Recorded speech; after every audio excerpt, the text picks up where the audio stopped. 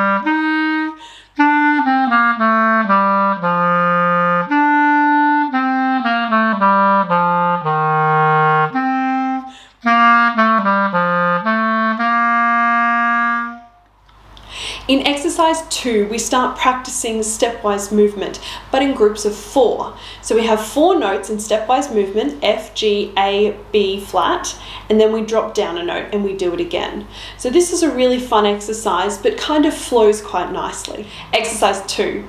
1, 2, 1.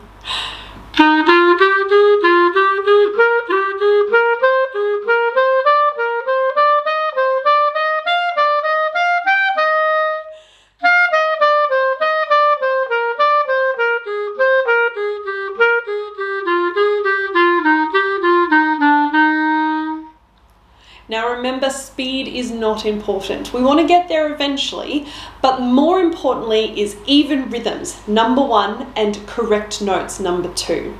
So start this exercise slow. Set your metronome on a quaver or an eighth note beat and actually sit there and go dum, dum, dum, dum, and then speed it up by 2 or 5 beats per minute. Don't feel the pressure to have to play it as fast as I just did. Perhaps try it at this speed. Ready?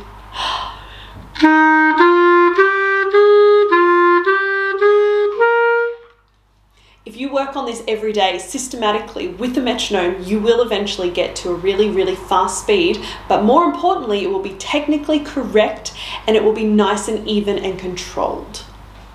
Exercise 3 explores a little bit of that third interval movement. So we're going from a C, D, E. You'll notice that the distance between those notes is a third. And this sort of movement has a particular sound. Dum, dum, yum, dum, dum, dum. This is a great way to start exploring different sequences without just simply playing stepwise movement up and down a scale. Exercise 3. 1, 2, 3.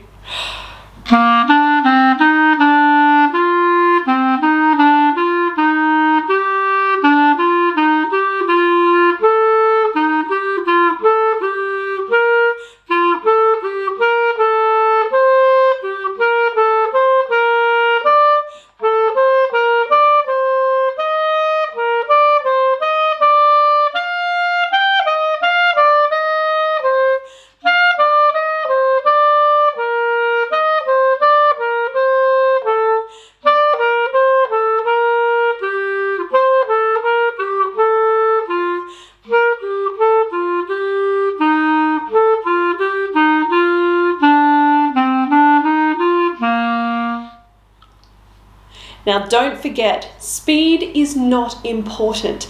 Make sure that your rhythms are perfect, they're nice and stable and even, and your notes are correct. Speed will come after. And now for exercise 4. 1, 2, 1.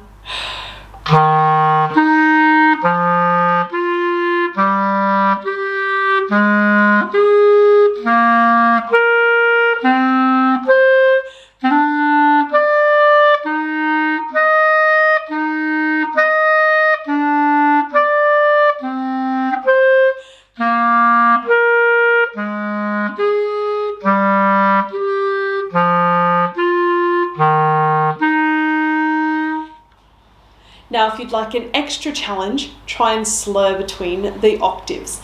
All of a sudden, it will show if your fingers aren't moving together because you'll get a couple of extra notes in between.